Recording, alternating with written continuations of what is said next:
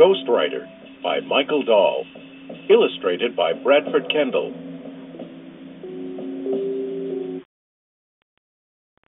Chapter 1. Simon's Skull.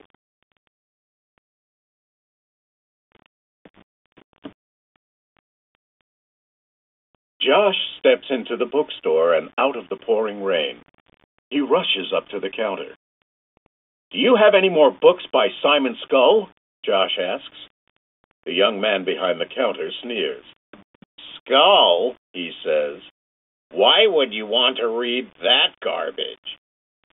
"It's been years since Simon Skull wrote a new book," the man adds. "He's disappeared off the face of the earth." "I know," says Josh, nodding sadly. "His last book was 7 Cold Fingers, but I was hoping there were more. Maybe there were some books I didn't know about." "Don't waste your time reading his books," says the man. "There are a lot of better writers out there. Besides, his books will rot your brain. He only wrote about ghosts and zombies." "And nameless creatures and alien monsters," Josh adds. "I know. Isn't it great? Are you sure there aren't any more?" Lightning flashes through the windows. The door opens. A woman stands in the doorway. She has long, dark hair. She wears a long coat over her clothes. "Excuse me," says the woman. "Do you sell blank books?" The bookseller looks down at the counter. "No, sorry," he says. "No blank books." The woman stares hard at the bookseller. "Are there other bookstores on this street?" she asks. "They must be warned." "Warned?" asks the bookseller. "There's one on the corner," says Josh. Lightning flashes again, and the woman is gone. Chapter 2. Blank Book. Josh rushes out into the storm. He races to the bookstore on the corner. What did that woman mean, he wonders. Josh steps inside the second store and brushes the rain from his sleeves. The bookstore is silent. The woman is not here. "Hello?" calls Josh. No one answers. There is no one behind the counter. Maybe the owner is helping another customer, Josh thinks. The bookstore is crammed full of tall shelves and shadowy passages. A dim lamp burns on the old counter. Josh notices a package on the counter. The wrapping paper is torn open. A book lies inside. He sees a small title stamped in gold on the cover. The book rises a few inches into the air. It falls back down onto the counter with a thump. Josh steps back. Then he hears a soft scratching sound. "Who's there?" croaks Josh. His throat is dry. The scratching, crinkling sound grows louder. The brown wrapping paper on the counter is moving. It slowly crunches itself into a ball. Josh stares in horror. Then the paper unfolds itself and lies flat on the counter. On the paper, Josh sees words that weren't there before. "Help me." Chapter 3. The second package. Josh races back to the other bookstore. He bursts through the door. "Help!" he shouts. But the young man behind the counter is gone. Josh's skin begins to tingle. On the counter, he sees a package. Its wrapping paper is torn open too. "Is anyone here?" shouts Josh. The bookstore is soundless. Nothing moves. The paper lies still. Josh moves slowly toward the counter. He wants to see if there is a book inside this wrapping paper, too. Josh steps behind the counter for a closer look. His shoe hits a book. Josh bends down and picks it up. It is a blank book. Another one, Josh tells himself. He places the book on the counter. Then he carefully pokes the torn wrapping paper. It doesn't move.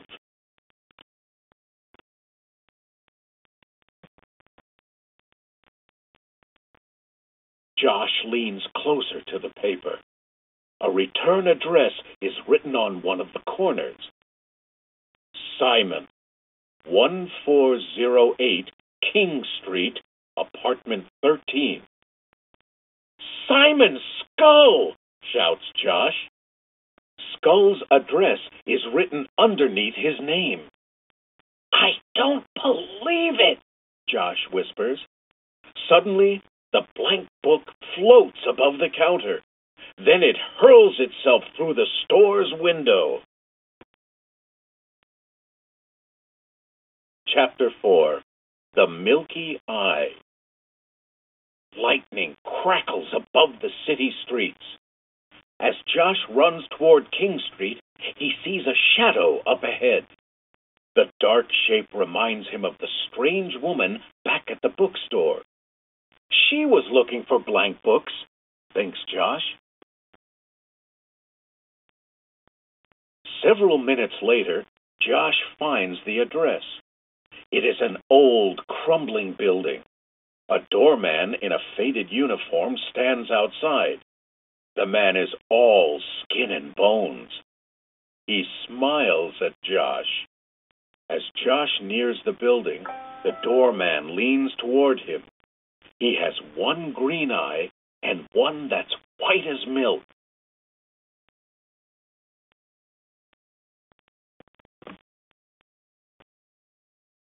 The doorman stares at Josh. He opens the heavy door, and Josh steps inside. A list of names covers the wall of the narrow entrance. Beside each name is the apartment number. Josh runs his finger down the list. There's no skull anywhere, he says. Then he looks for apartment 13. Next to the number is the name, Harry Gibbon. Josh frowns. Could that be his real name? Josh wonders. Maybe he uses a fake name so people won't bother him. Josh puts his hands in his jacket pockets. I wonder if he'll think I'm bothering him. But I'm his biggest fan, thinks Josh. I just want to tell him how great he is, how he needs to write another book. That wouldn't be bothering him, would it? Josh is not sure. The outside door opens with a loud sucking sound. The doorman sticks his head inside. You know where you're going? He asks Josh. His milky eye gleams in the dim light. Sure, says Josh. I just wanted to dry off before I went upstairs. The doorman slowly nods his head. Josh steps into the huge, dark lobby.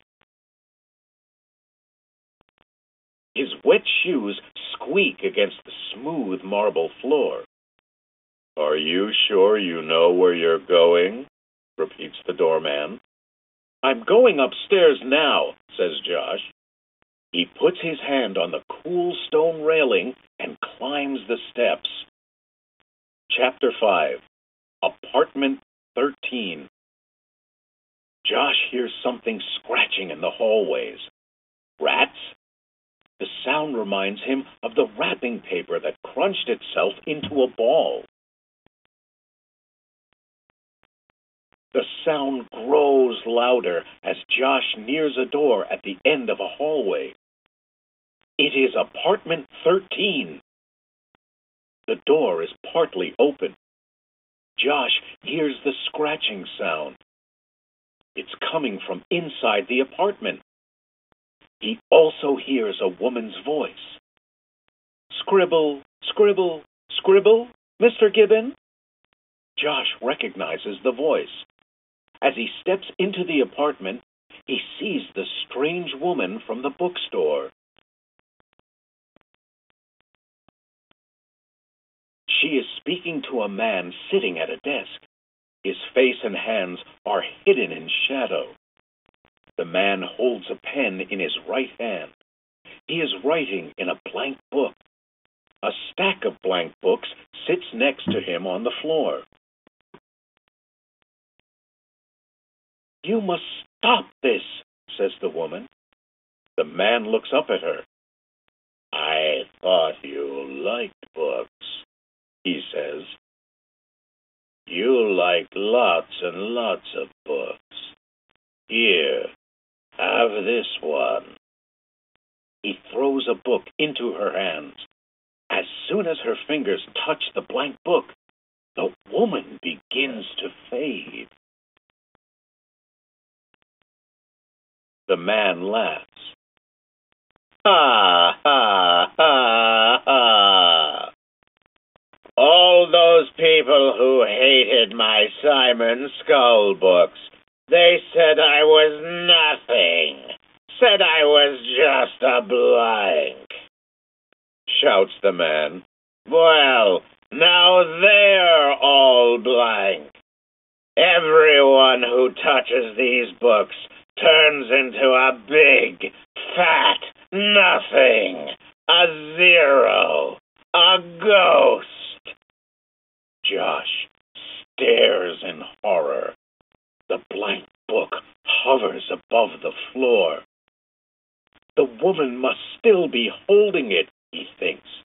She's still there, but she's not there. A ghost. Chapter 6. Gibbon and Skull. Josh feels the hair on the back of his neck standing up. The shadowy man turns and stares. "You!" cries the man. "Who are you?" Josh's throat feels dry. He croaks. "I'm just a fan." A hand grips his shoulder. Josh looks up and sees a man standing behind him. The man is tall.